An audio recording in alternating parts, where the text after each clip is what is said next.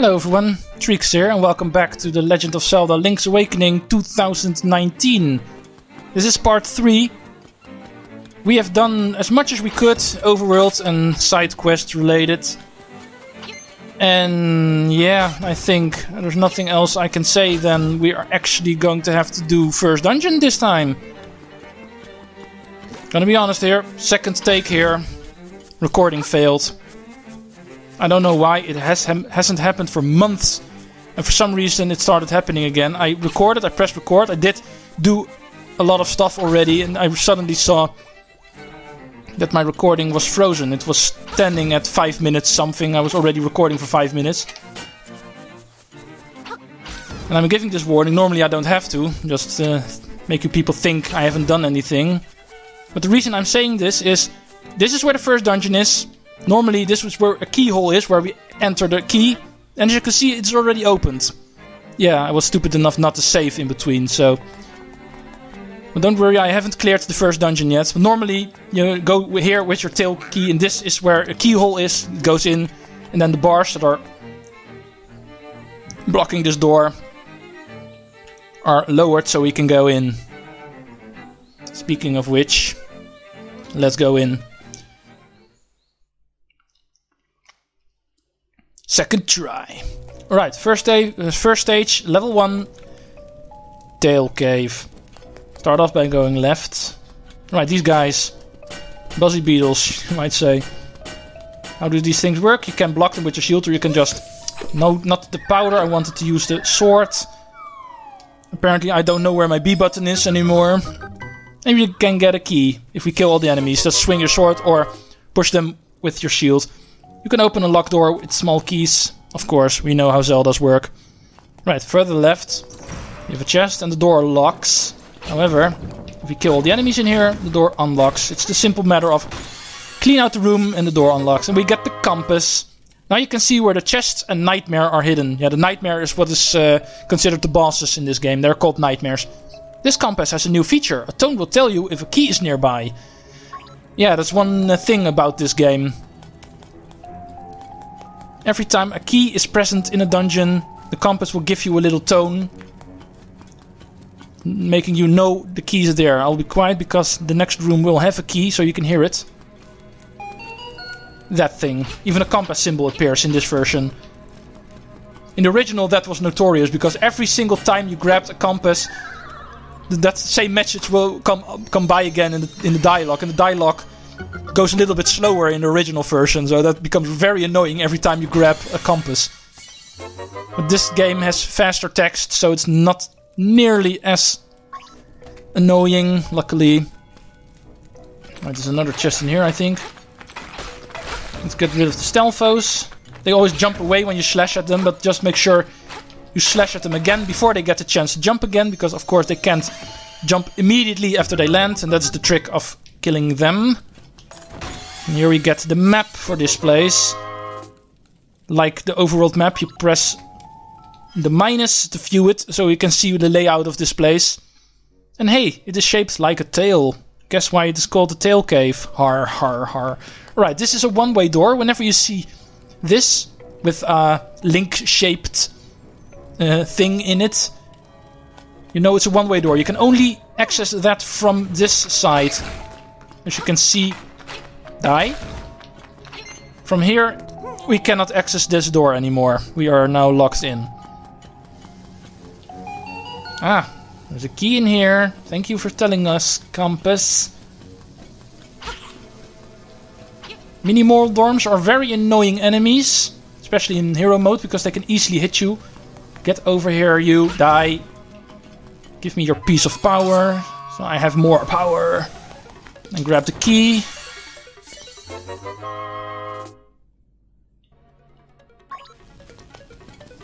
Right, where else can we go? You? Ow!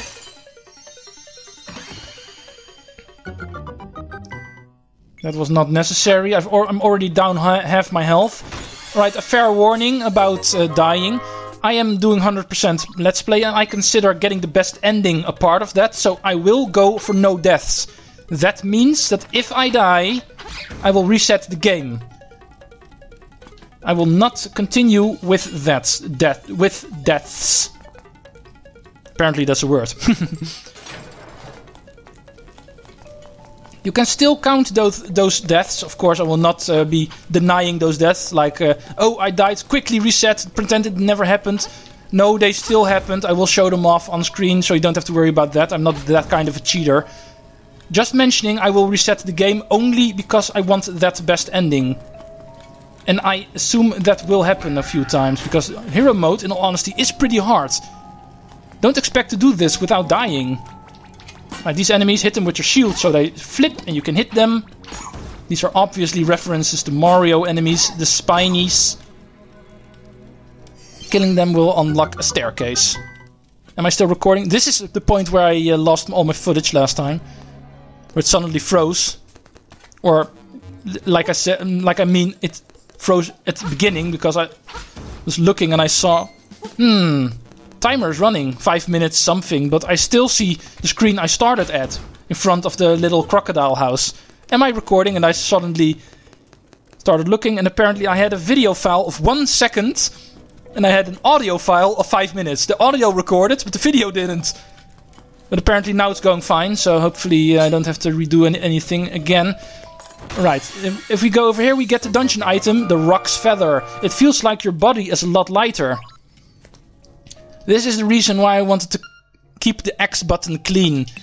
I will keep this Rock's Feather on the X button for the rest of the game, because the Rock's Feather is the most used item by far. What does it do? I'm showing it off. It makes Link jump. Breath of the Wild is known for having a jump button for Link, but it definitely was not the first one. Link's Awakening made Link jump with an item. Of course, it's limited. You can't jump very far or very high. But we can jump. Hell yeah. I'm going to ignore you guys. And we can take a shortcut because these one space gaps are actually jumpable now. So let's... Alright, now we're going to get the next key in here. There's another key in this room. Rupees, get... Oh, a quick thing about this cracked wall over there. Can't do that yet. Like many Zelda games, this is also an example where we can't get everything the first time through the first dungeon. We actually need some other things. In this case, bombs, obviously. Cracked walls means bombs in a Zelda game. But it is at this point impossible to have bombs. So we actually have to get back later in this place. Right, now we have a Rock's Feather. We can actually jump this gap. If we would have come here earlier, there would have been nothing we can do. Now we can. Open. Sesame. Key, like the compass is trying to tell us. And the key is actually not a normal key. It's the Nightmare Key. Now you can open the door to the Nightmare's lair, which is this game's boss key. In case you didn't know.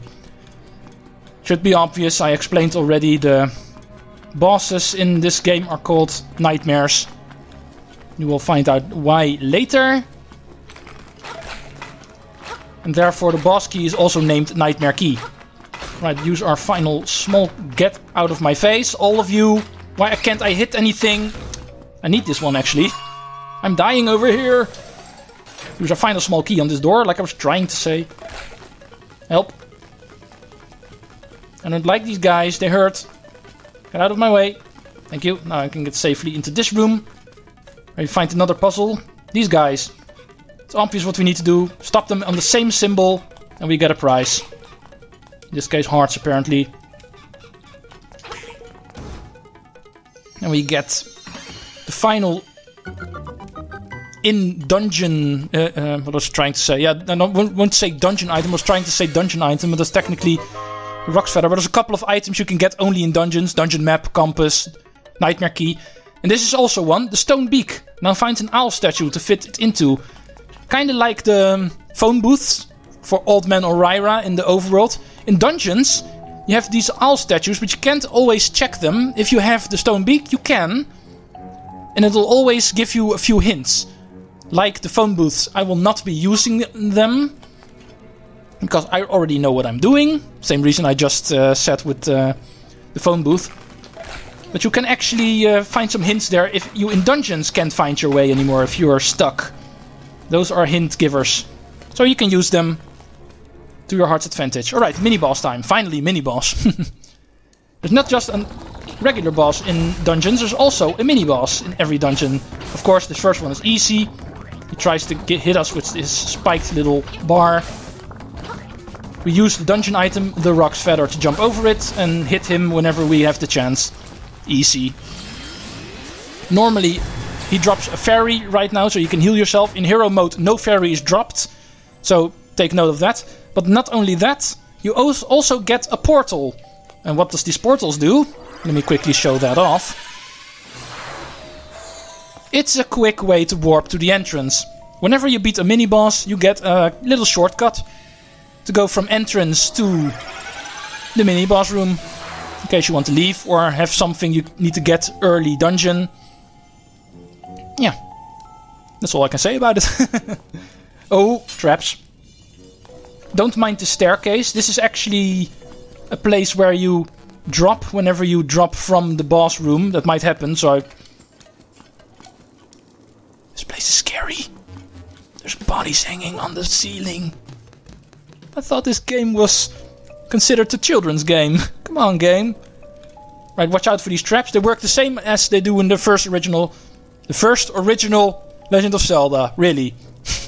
The first Zelda, or the original Zelda, not both of them, Treecks. Anyway, if you step on their path, they will trigger, try to go for you. Use that to your advantage to avoid them. Alright, this is the boss room, obviously, or the nightmare room. Hello, Moldorm. Buzz, buzz, outsider. Where would we be without Moldorm, guys? Classical Zelda boss. The mini Moldorms were not there for nothing. As you can see, there's a couple of places where you can fall in this room. If you do, you will fall into that body room we just saw. And you need to restart the entire boss fight. The same way it does in A Link to the Past, because this is clearly a carbon copy of the Link to the Past boss. Of course, the easiest boss of all. However, I'm still scared of him because this is hero mode. And I don't have that many hearts. I'll be standing in a corner, cowardly, with my shield all the time. But I still managed to get him. Don't expect the bosses to stay this easy. But it is the first one, so of course they are going to start easy. And bosses drop heart containers, an immediate 1 extra heart for your meter. The maximum number of hearts increased and your health is refilled too. And that is also very important. Same way like heart pieces, like I explained in the first part. Heart containers also fully heal you. Use that to your advantage. And like the owl said, there was an instrument we needed to get in this place. That's the whole reason we were here. And here it is. The first instrument, the full moon cello. And why are we grabbing these instruments? Well, we'll get the explanation for that later.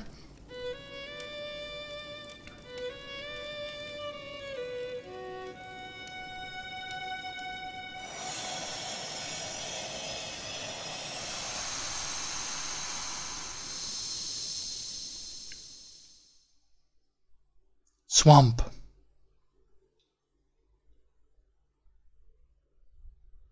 A path opens in the blooms.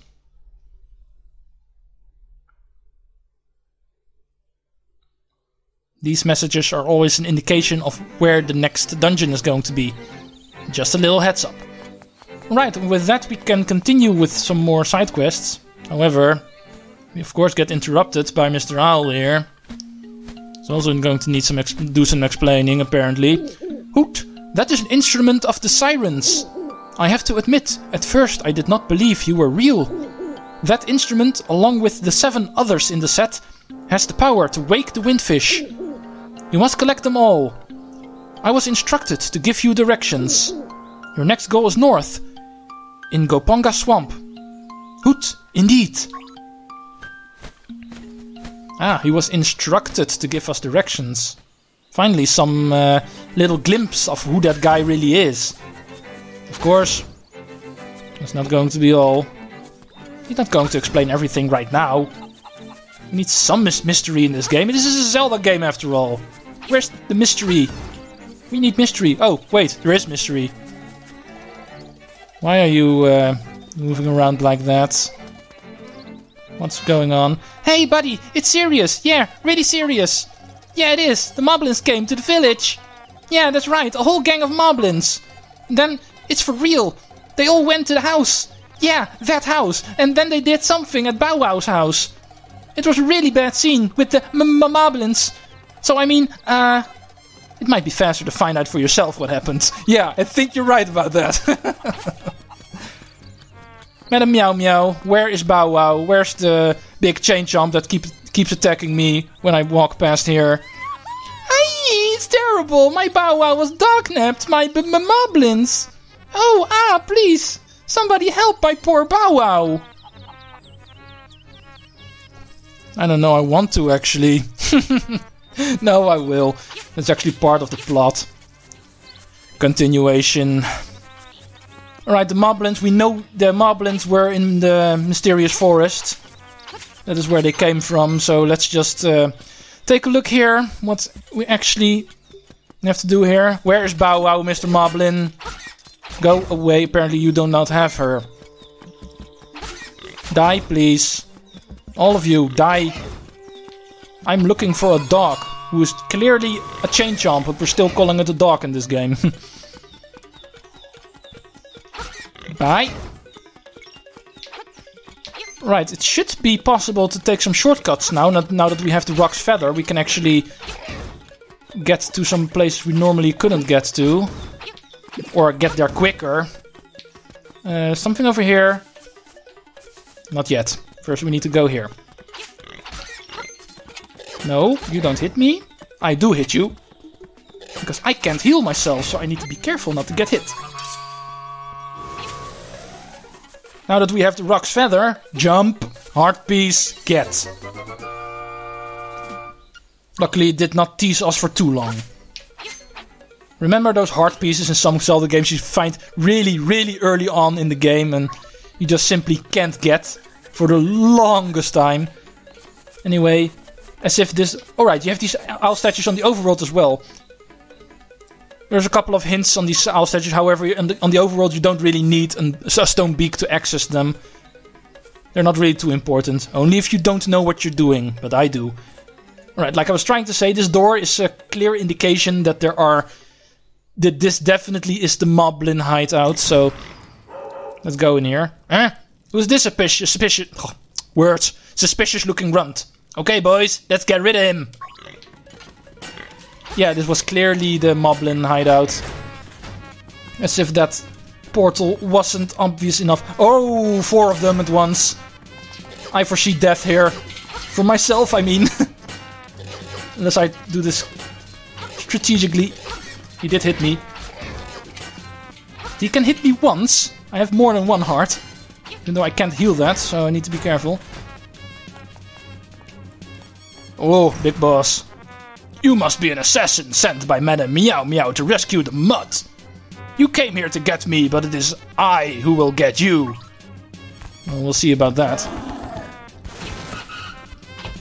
Oh, of course I need spin attack. Oh, big arrow. Oh, spear. Could be both of them.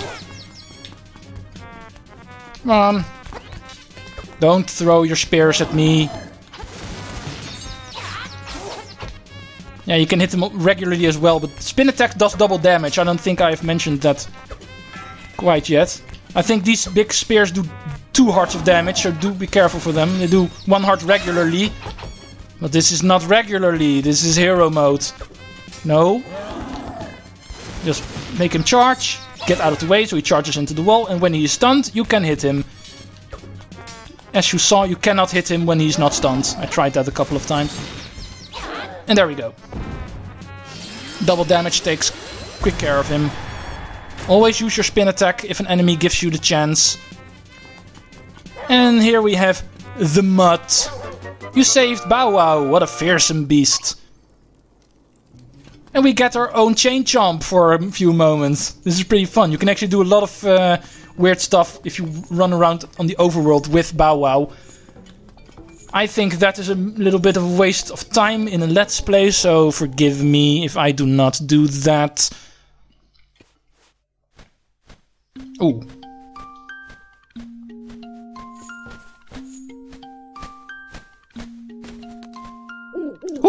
That is a fearsome looking animal you have there. Do not forget, the next instrument is in Gopanga Swamp. He's trying to say we can only get into the second dungeon with Bow Wow, because that is actually a thing. Right, we have a few heart pieces to get, but first, who are you? Hey, you made it out here. That speaks well of you. Maybe you can help me out with a little job. I'm Denpy, and my job around this island is to dig up interesting stuff. When you have some time to spare, come see me in my shack over there.